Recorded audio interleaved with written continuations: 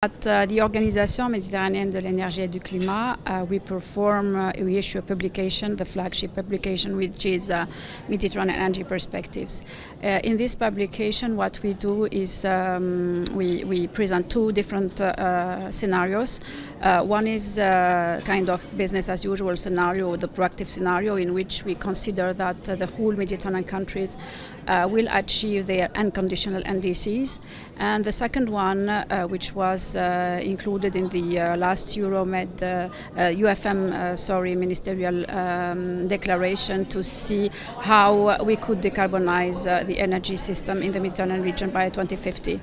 And so this publication was issued in last COP28, and what we see is that the Mediterranean is embarked in the energy transition. As of course, energy transition is something that we need to deal with because the region is in a hot spot. So if we need to decarbonize, and we need to decarbonize, we need energy transition.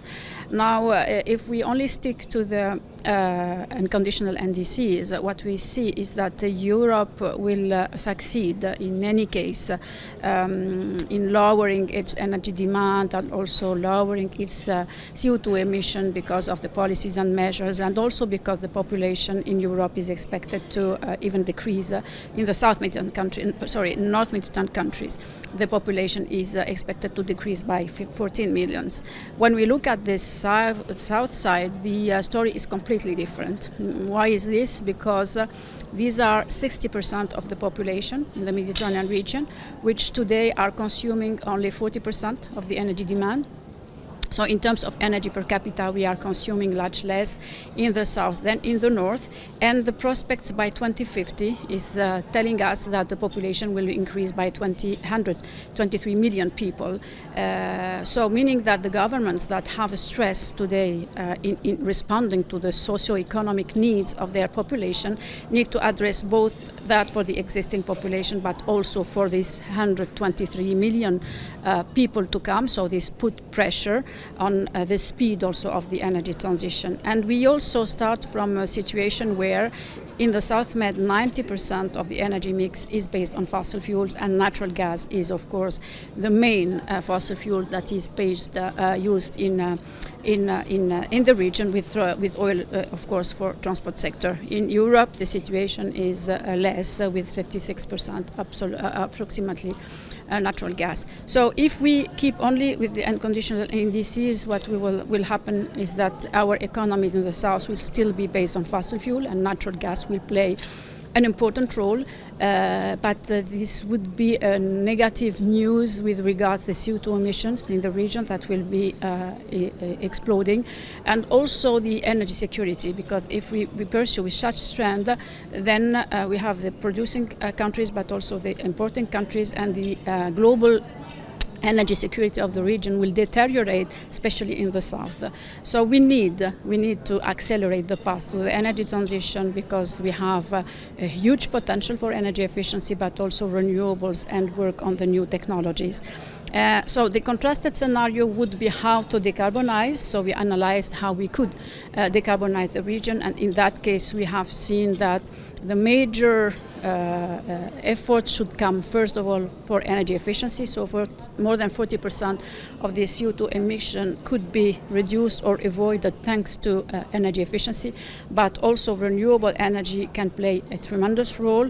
But we also look at the different other technology, so new gases will have, renewable gases will have a role to play, CCUS will have a role to play, storage would be important, represented approximately 10% of the installed capacity. So we have two different stories that are expecting the region. Unfortunately, the unconditional path is the most likely to happen, but as we don't want it to happen, and as the region has a potential to do differently, we see that no single country can do it by itself, and so it is also an individual but a collective effort, and for that regional integration and regional cooperation is very crucial in order to avoid that we go for this unsustainable future, and we much more go for the better and more sustainable future. Finance is a big issue.